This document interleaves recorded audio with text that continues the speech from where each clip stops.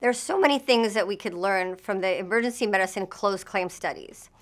For example, when it comes to stroke, the importance of rapid recognition and potential treatment for TPA is crucial, and you could develop systems to take care of that. In addition, we have so many more patients now who are on blood thinners, and bleeding complications can occur anywhere, including the epidural space, so we have to be cognizant of that.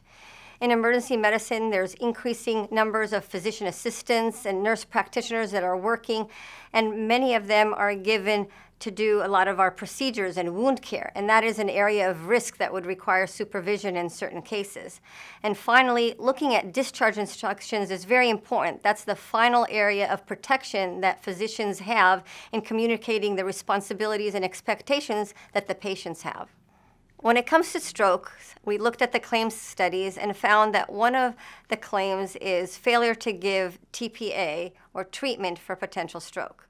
So what we've done across our entire hospital system is create a system where if you call 911 with a potential stroke, you're taken straight to the CAT scan without even stopping at an emergency department bed and expediting that care as we activate the entire stroke team. We are seeing so many more patients these days who are on blood thinners, and with that comes increasing number of bleeding complications.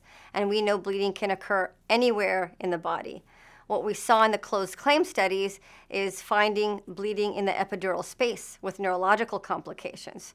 So the alert is anybody who's on any type of blood thinner with any presentation in the emergency department, we have to think of, can there be bleeding anywhere in the body? Many emergency departments are now hiring more physician assistants and nurse practitioners in the emergency department, including our own. And we delegate to them a lot of the procedures, especially wound care. One of the policies we started is that for any potential wound with a tendon injury, such as a hand, the back of the hand, those have to be explored by a physician before closing the wound. So any potential high-risk wound requires a physician's supervision to explore the wound before it's closed. What we've learned when it comes to closed claims is that patients also have a responsibility in their own well-being and in their health.